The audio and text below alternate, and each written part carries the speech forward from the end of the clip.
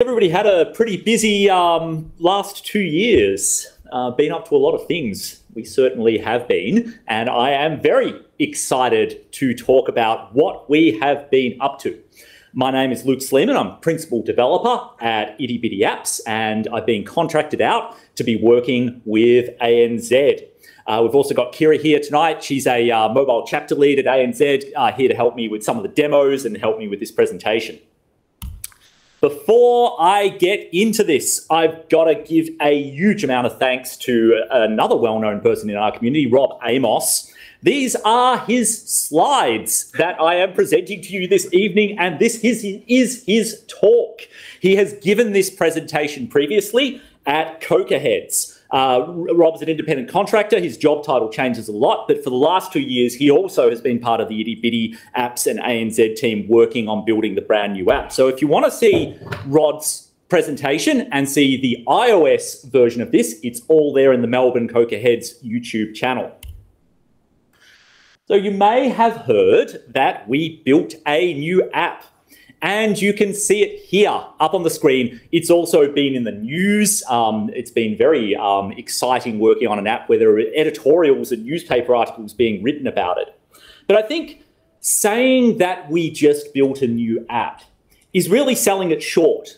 What we have actually created here is a whole new retail banking platform. So what you see when I start talking about this new app and our code base is really just the tip of the iceberg, the bit that's poking above the water.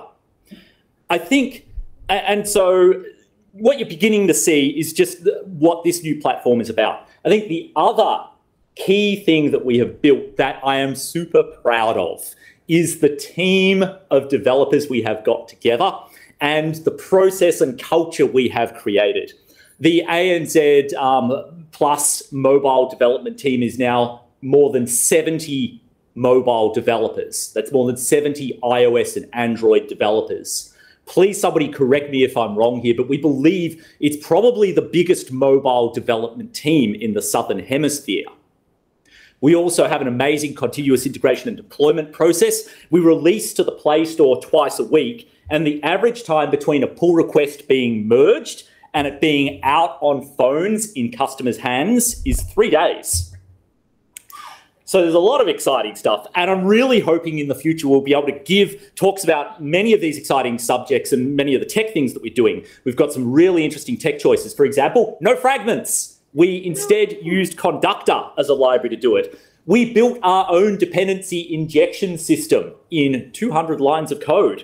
We're transitioning the entire code base over to Compose. We've used the FIDO standard and the WebAuthn standard to almost entirely remove passwords and PIN from the app. But all of that is for another day, because today I'm going to focus on introducing the app and talking about some of the Android applications architecture. So for now, I'm going to jump out and start the presentation and show you folks a bit of the demo of the application. And the first thing I want to do is this: jump into my recent applications and kill it and make sure there's absolutely nothing there, so we can see what happens if you launch it cold. And here it is, immediately with no PIN login, no spinners. We are in the app looking at all of our transactions, and a lot of what you will see here is pretty similar for many banking applications. But one thing that I really love about it is if you go in and have a look at some money that you've spent, you don't just get like so much money from XYZ, ABC, proprietary, limited, so on and so on. We're enriching the transaction information with information we get from a company called Look Who's Charging. So you can see the company's logo, you can see where exactly it was, and you can even tap the number to phone the company where this money was spent. A key part of this application is we don't just want to do the standard banking thing and show everybody their transaction list. We want to focus heavily on financial well-being and improving our users' financial well-being. So we have this entire savings section of the application that prompts users to set up saving goals and allows them to create and manage those goals and transfer money between them in a really elegant way. So, for example, I have a few financial goals, like being able to afford buying a lettuce, which is currently Everyone in the audience is like, oh, I hear ya, I hear ya. For those watching the YouTube recording, it's currently selling at over $10 per lettuce. And as you can see, I've almost achieved my goal, but I can just go in and transfer some money from my everyday funds into the buy a lettuce goal and do the transfer. And what happens is that transfer will go through. We see that's happened and the goal's updated. You can see that there on that screen, but also all of this information about my available balance, my funds, my spending has updated as well. We've got two people here and we've got two screens. What I'm actually going to do is I'm going to put a payment through to Kira so we can see what that process is like when we put a payment through. This is not my real PIN number. I will definitely be changing it after this presentation. And what you can see here is that the payment's gone through to Kira and it's not working because we need to restart the screen copy. Sorry about this, folks. The joys of live demos. Let's kick that one back off again. You'll have to give me some more money now. I will have to give Kira some more money. You can see that payment's come through. I mean, that was that one there. But I've got a better idea than giving Kira some more money. How about you send it back? All right. So we'll pay Luke $10. And I think the thing to keep an eye on here is actually my phone and what happens on my screen as this payment comes through. And we should see that appearing in near real time. Not only is the transaction appearing there in the transaction list, we've also seen the balance updating, the spending, the money in and out. They all update together in real time. Now, there's another trick that this app has up its sleeve that I want to show you. And to do that, we have to go into aeroplane mode and put it offline. I'm also just going to kill it again, just so we can see that there's no sort of memory cache there in data or anything like that. And here we are, launching the app, and we're back in again. And you can see all of the things, all of the information that I had there just before is still there. I can still go in and view my goals and see all of this information there in the application. I said before that we're really interested in enhancing people's financial well-being. And you can see here in the app, we're taking a lot of different ways to try and surface information that can help folks out with that. So for example, one important thing is to save more than you spend. And you can see we have this tile that shows the money coming in and out over the last 30 days. We can look at that across larger date ranges and sort of page backwards and forwards in time and see how that's changed. We can also get a lot of insights in how we're spending money. And I particularly love this screen in that it's driven by the accelerometer. So as I bubble this thing around, you can see the bubbles all bouncing around. And we can drill down into these different categories and have a look at, like, where is all my money going? Well, there's a lot being spent on my lifestyle there and a lot on eating out and drinking out. And I can then jump in and view all of those transactions and where all of that money's going. If there's a particular transaction I'm interested in finding or having a look at, there's a search. So for example, I remember I went to a really nice brewery, but I don't remember when it was and where it was. So I can just search for that, tap on it and view it. And again, we can see that on the map, get directions to it and phone it all. But you see, I'm actually offline there in aeroplane mode. And all of that data is still there and present on the phone, and we're presenting that great user experience. Let's jump back into the presentation and see how that works. So before I get into any specifics, I'd like to give you a bit of context of the overall architecture of how the app's designed. Or this presentation is going to sound pretty weird. The ANZ Plus app contains an offline copy of all of the user's relevant banking information. And that content is rendered to the user directly from this cache. So all of the things you saw in that demo was not coming back from web services. It was coming from the data stored in the cache on my device. A number of companies tried this around 2016, 2017, and many of these found it too difficult or couldn't get the user experience right and ended up abandoning the idea.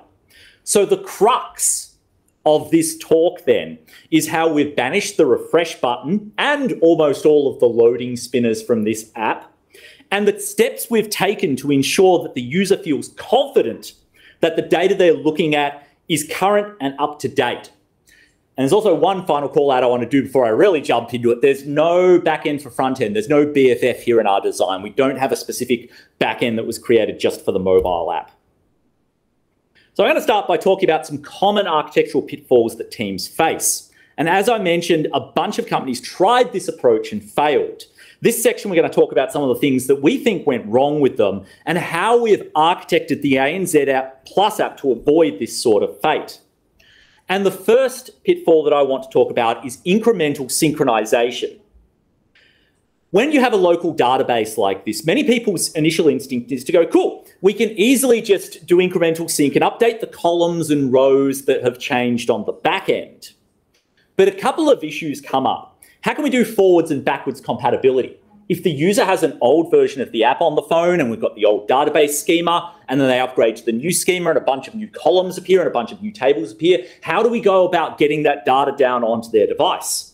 Likewise, if you're performing an incremental sync of a data set, what do you do if the sync is interrupted or it has network issues or the user's app crashes?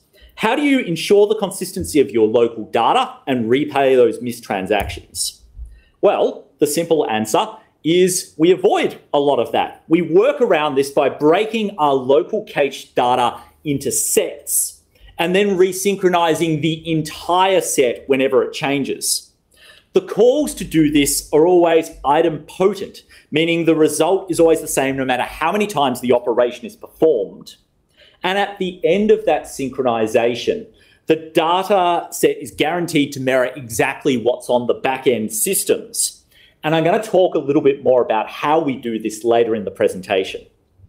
Another common pitfall with keeping a bunch of local data that you need to reconcile with remote changes, and one that I think we're all intimately familiar with as developers, is merge conflicts. We should all be very familiar with this about how easily they can occur and the many different strategies you have when you've got local data and you've got remote data and you need to try and reconcile the changes in both of them. And again, we just avoid them entirely. We make one user experience trade-off here, which is we don't allow writes unless the app is online. And generally speaking, for our particular problem domain of banking, that's not much of a trade-off because many of the user interface interactions go and change the world out there. They're transferring money over to people, and you can't do this if you're offline. With that restriction in place, we've adopted what we call unidirectional data flows. In the data flows in a single direction via the back end, into the local cache, and then up into the app's UI. And I've got a whole set of slides that describe how this works later on.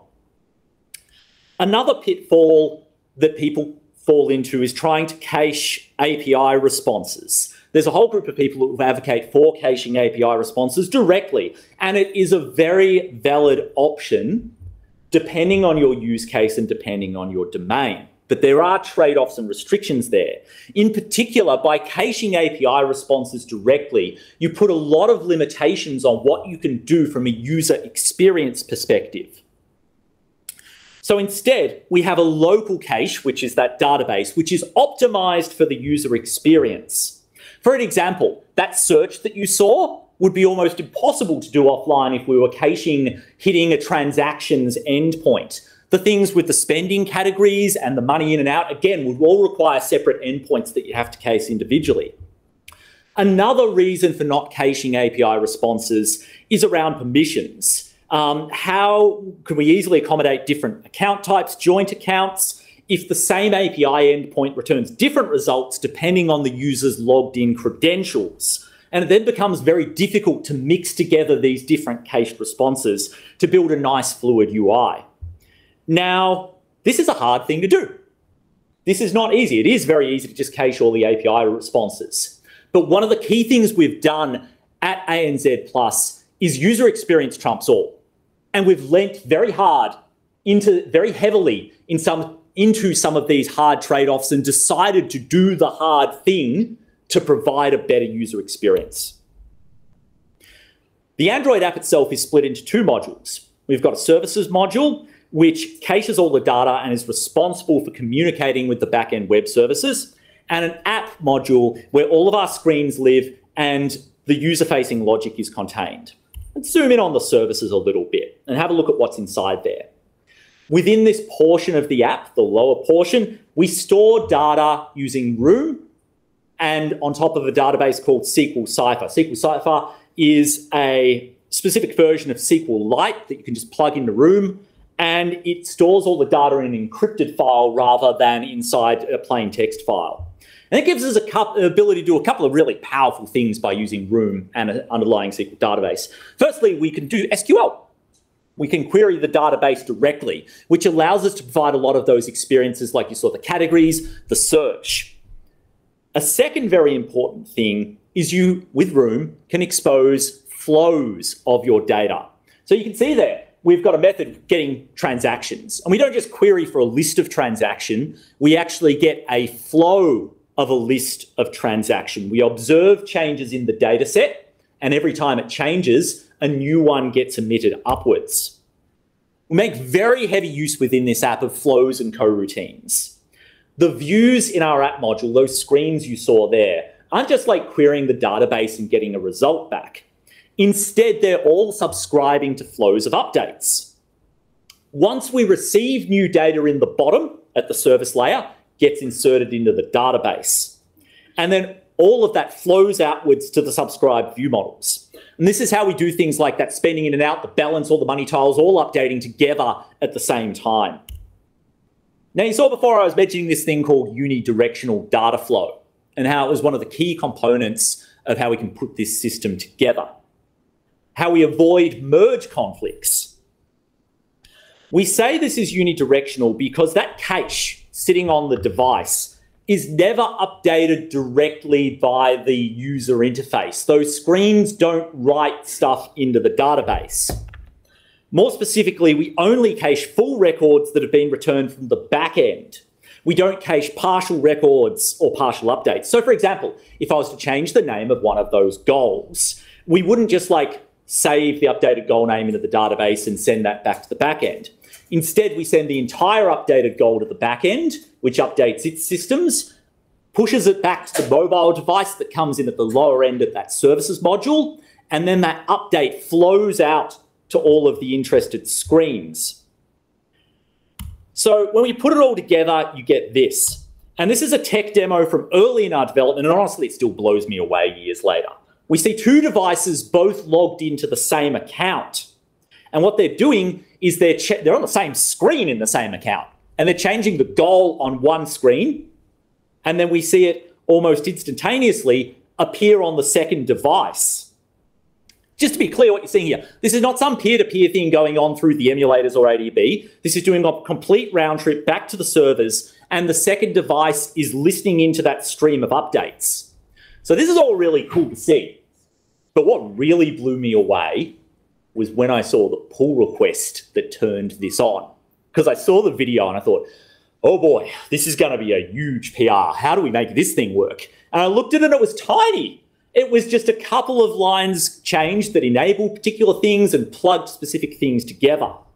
What you see occurring here is not a complicated thing we need to build on a screen-by-screen basis. It is fundamentally implied by our architecture. That unidirectional data flow, writing the data back to the service and the updates flowing towards the UI allow this to happen. So I can see a lot of faces in the audience, and it feels like a lot of you are feeling what we're building here is not very typical of a lot of mobile apps. In fact, this is about as far away as you can get of a typical sort of JSON pretty printer app as you can go. And what do I mean by a JSON pretty printer? We've all worked on these apps. You're in a screen, you press a button, it calls a REST web service, a JSON response comes back, it gets displayed on the next screen. You press the next button, there's another loading spinner, another JSON response comes back, and it comes back on the device. We deliberately didn't want to do this at the start of the project. We wanted to lean as hard as we could into taking advantage of the power we get by running on these incredibly powerful mobile devices and having all the data there. I'm saying what we're doing is a bit out there for mobile apps, but it's not unique. There are in fact a heap of parallels between what we're doing in distributed and cloud computing ecosystem. As an example, you could call what's on this device in our local case, cache, a read replica of a remote database. And in some senses, you're not very far from the truth there. One of the distributed computing patterns we use is eventual consistency, which is normally used to describe high availability systems. And this is a high availability system. You all saw me take it offline there. Eventual consistency says that if we execute a write operation on a node in the system, and the system functions long enough, eventually all of the nodes will include that write operation, will know the state of the data. So rather than considering our code base, rather than considering this app a client of an API or a remote server, we fundamentally consider ourselves a node in a distributed computing network. Once we settled into that paradigm, a lot of things fell into place very easily. And that's why, for example, with that demo on the previous screen, with all of the stuff going on 2 devices, it was a tiny PR that enabled that.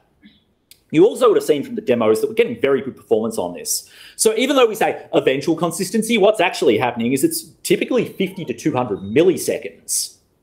But we know we don't operate in ideal network conditions. In fact, just before I saw these demos, I noticed I had 1 bar of reception and thought, oh my gosh, how's this demo going to go?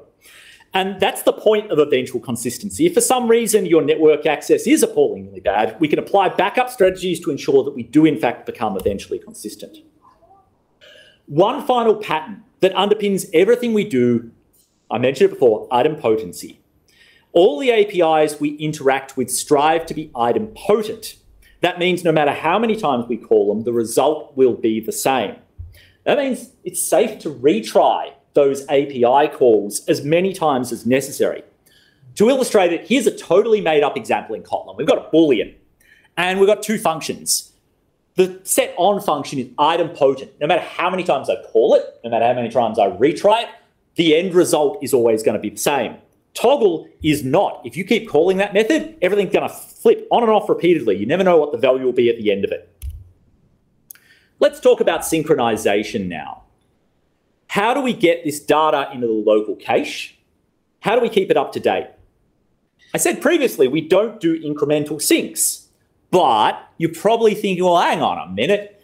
What happens if I have the user's entire bank details? Pulling all of that down in one hit would be very prohibitive. And in fact, it is. So what we actually do is we break the data into multiple independent data sets. And each of those data sets is synchronized fully each time we do it. There is one exception to this, and that is the transaction list. After you've been using it for a while, you've got 1 million transactions. We can't just download them every single time the transaction list changes. So we do support incremental syncing of those transaction details. But the amount of effort that goes into supporting this single incremental sync is more than all of the other data sets combined. So otherwise, the data sets are fully independent from each other and storage agnostic. That is, they could be stored in that SQL-like database, but some bits we just store inside memory. We make no assumptions on where the data sets live.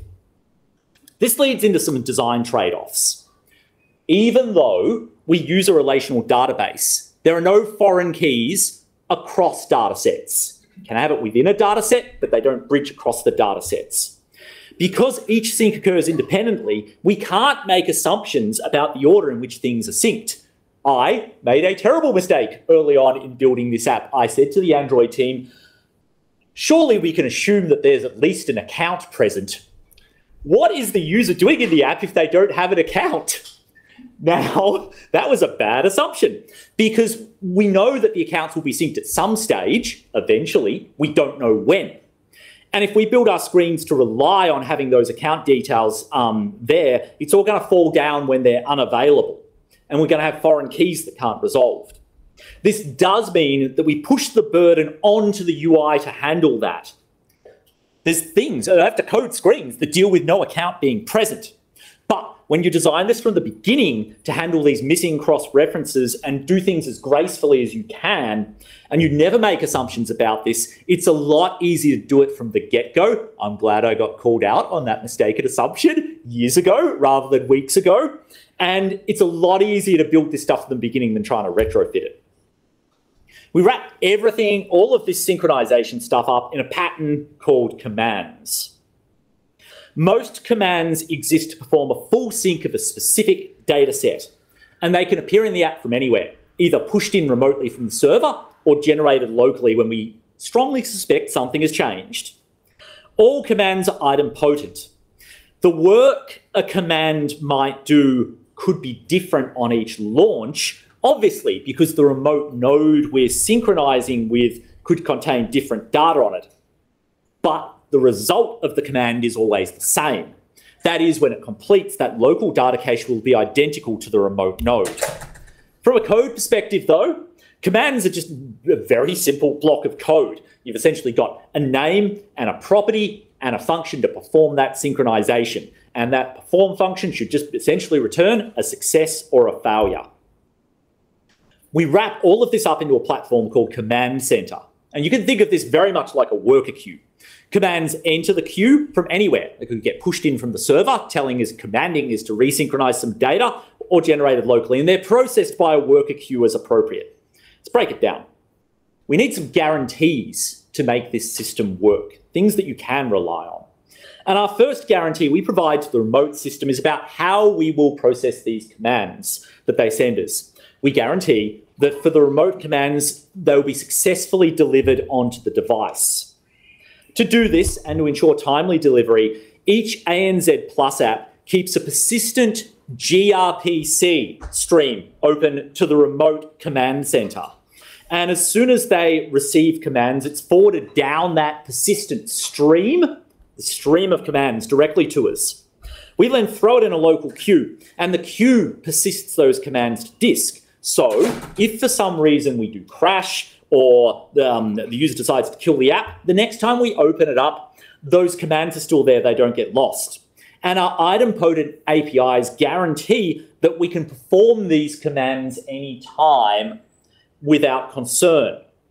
It's only once we've confirmed that that command has been successfully received and persisted to the queue to disk that we tell the remote stream to sort of update its stream marker. And we use the marker to know to resume the stream and pick it up when we reconnect. In this manner, we've got a guaranteed delivery. Either a remote command is enqueued and persisted locally, or the next time we connect to the stream, it's going to we reuse that old marker and that command will get pushed to us. The other guarantee, the second one, and we need to make it all work, is we guarantee that each command will be executed at least once. We have worker tasks to process the enqueued commands using coroutines in parallel. Any commands that fail are moved into a dead letter queue. And a dead letter queue is another enterprise pattern from these distributed systems. It's basically a parking lot for anything that fails. Common reasons the command might fail are things like network issues, being offline, or perhaps the remote server's down, there's particular service outages in particular areas. The guaranteed execution part comes through the second last item in this list here. Persisted items are not removed from the disk until they succeed. So we're guaranteed to execute a command at least once until it succeeds. Now, I know we've got a lot of mobile developers in the room, but some of you may be familiar with things like Amazon SQS. And if you are, a lot of this may seem quite familiar to you. It's based in part around how SQS works, although to be fair, message queuing patterns have existed a long time before Amazon Web Services came along. So all of this stuff is really cool when the app is open. And that persistent stream we've got keeps all of our data up to date within hundredths of a millisecond. What if the app isn't open? Do we wait until the next time the user opens the app and then pull that new data down? Of course not. We're designed from the beginning to try and update the data before the user knows they're going to need it. We support synchronizing in the back end based off silent client push notifications and Work Manager. And the user experience we're aiming for here is that the banking app in your pocket is always up to date and it knows everything that's happened before you do. So when you open the app the next time, that balance is already current. It's all there in front of you. It should be just like magic. But again, we avoid incremental synchronization here. When we're woken up in the background via those push notifications, regardless of what's going on, we connect to the remote command center stream, we process all of the incoming commands, and we go back to sleep, just as we would if the app was open. And this means the code for all this is the same, the patterns for all of this is the same. It makes it extremely easy to debug and diagnose these issues. Before I wrap up, The last thing I wanted to talk about is data security. Given that we're going to all of this effort to ensure that your banking information is stored on the device in your pocket that you're carrying around with, it's very important to know that that data is secure. And the first thing to say is that there's some data we just aren't going to cache at all. For example, your phone numbers and addresses. It's personally identifying information. We don't keep that there on the device. The data that we do decide to cache needs to be justified and have a business reason to it. We need the transactions to provide that amazing experience. I'm going into the app to see my transactions, not going into the app to see my home address and phone number. We can fetch that stuff when we need it.